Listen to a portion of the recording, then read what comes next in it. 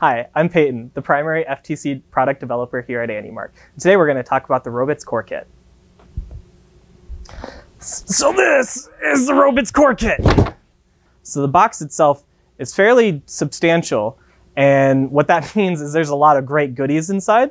We also opted to make sure we chose a box that's going to last. So in this particular case, there's an easy open flap in the front.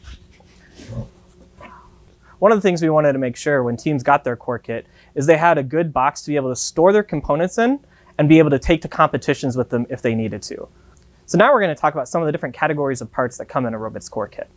Let's talk about our gears. So this is the gears that come in a Robits Core Kit, and we have sizes that start at 30 and go up to 60. On each of our gears, there's an alignment notch, allowing you to put multiple gears on the same shaft and have all of the teeth line up. You'll also notice it has a hole pattern. This hole pattern is on all of our gears and allows you to bolt directly to a Robits tube. On our gears, every gear has a tooth count printed into the webbing, so you can just look at it and know exactly what tooth count it is. So when we chose these size gears, we wanted to make sure we had gears that were easily able to install together. In this particular case, our normal counts of teeth to make two gears mesh are 60, 80, and 100. By having gears that increment in 10 teeth, it allows teams to easily add two sets of gear teeth together to determine if it's the correct gear set for a spacing. So one thing to note about these particular gears is they're 1/2 inch wide and they're fiber infused nylon. This makes them incredibly tough and great for all applications. So the next thing we're going to talk about is our 3-inch Omni wheel. So they're going to come like this, but they easily assemble to this. And so these are an all metal construction, make them incredibly durable and expandable. And later down the road, if you want an even smoother ride, you can actually put two Omni wheels together to make what we call a dually. Our primary drive wheel in our Robits kit is our 3-inch gray stealth wheel. This is a great wheel for teams because the durometer is firm enough to be able to provide traction, yet still last a very long time. So the other thing we want to talk about are green compliant wheels. So these are the same green compliant wheels that teams know and love for their squish factor. New this year are our 14-tooth 5mm HTD pulleys. They have an alignment notch on either side, allowing you to put them on a shaft and have all of your belts lined up. Once again, we've made sure to put the tooth count on the pulley to make it easier for teams to identify what the pulley is. So these are what we're calling bushing carriers. And so what these are gussets that have an integrated bushing in the end and are made out of acetyl, which is great for things that are running on them. For example, while we use a 3/8 hex shaft, it's designed to fit inside of a motion component and spin. And because these are round, you don't have to align the hexes to get something to be inserted inside the other. The two types we have here right now are our side bushing carrier and our end bushing carrier. Similarly to our bushing carriers, we're having what we call shaft carriers.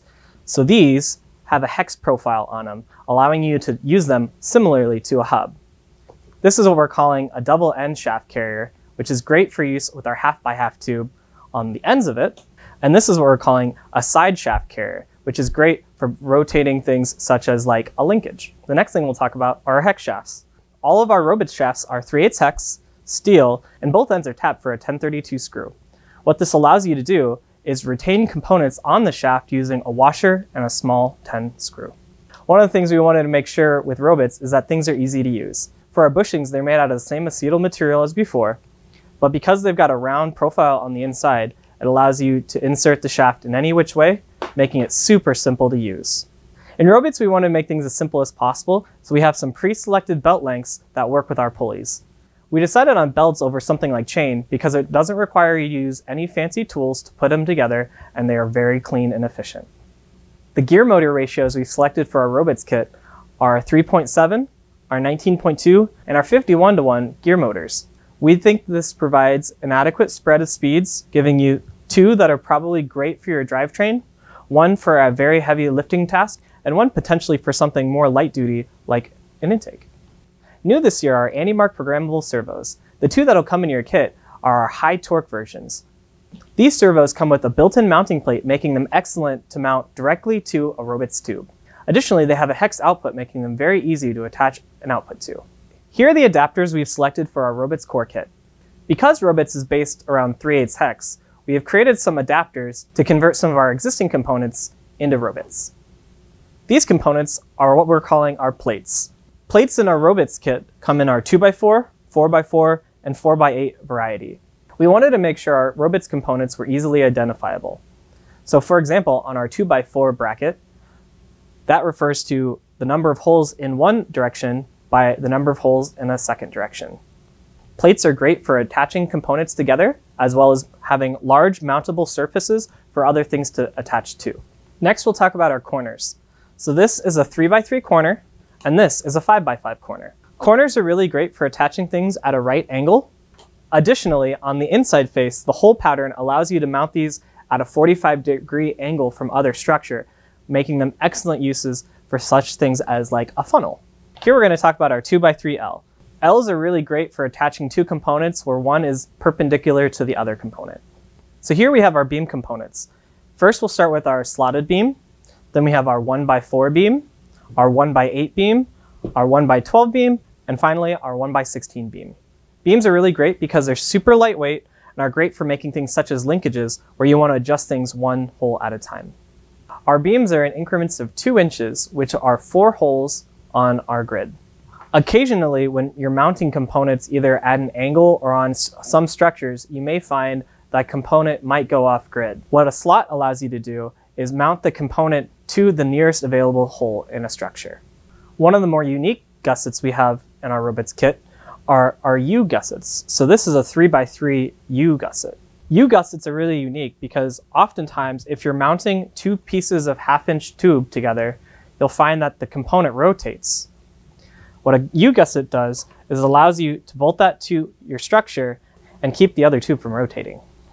In our Robits Core Kit, we selected the 45-degree gusset and the 135-degree gusset. We believe in conjunction, this allows you to mount your components in complementary angles to each other. Here we have our motor mounts. So this is our side motor mount, which allows you to mount a never rest motor to the side of a piece of 1/2x1/2. You'll notice there are 8 holes where there are only 4 mounting holes on a never rest.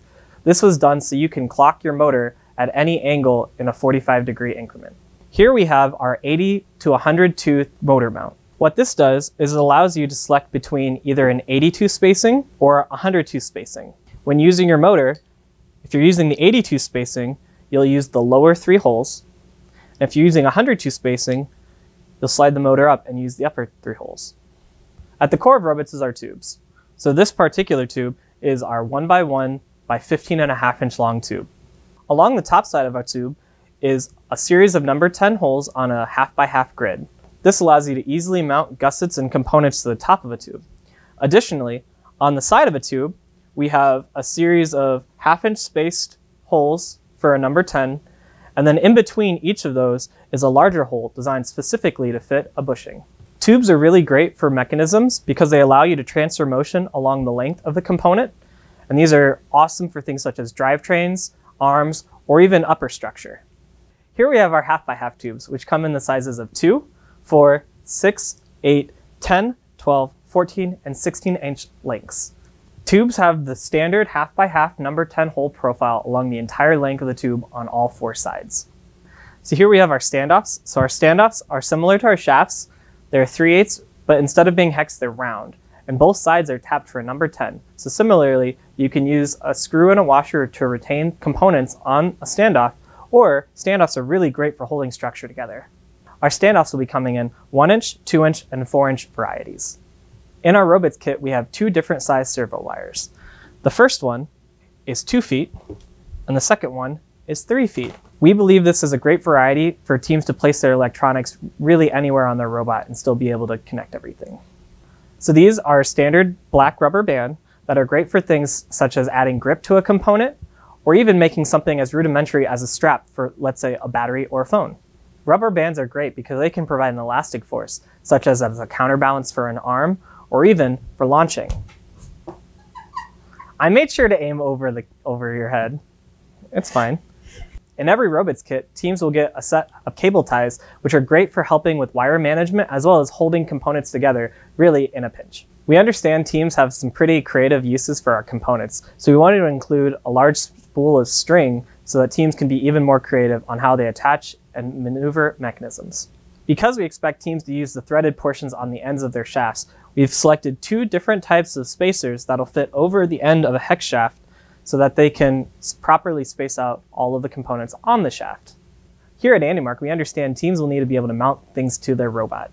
Things such as team number, alliance marker, or even just general branding. So we provided some pieces of perforated polycarbonate with the Robits hole pattern on them, making them very easy to mount to your structure, and additionally put things such as logos and other branding. At the bottom of your Robits kit, you'll find a hardware organizer. Inside your hardware organizer, you'll find your fasteners and your screw spacers. Additionally, we've included a ruler to help teams identify the length of their screw as well as the length of their spacer. Here's the tools that come in a Robits kit. We have our 2.5mm hex key and our 2.5mm hex driver. Both of these are great for the motor mounting screws. Next, we have our 3/32 hex driver, which is great for all of our hex adapters. Finally, we have our 5/32 hex driver, which is great for all of our number 10 fasteners. Lastly, we have our 3/8 hex wrench, which is going to be great for all of your number 10 nuts. So this is everything that comes in your Robits Core Kit. We're so excited to see what you guys can come up with.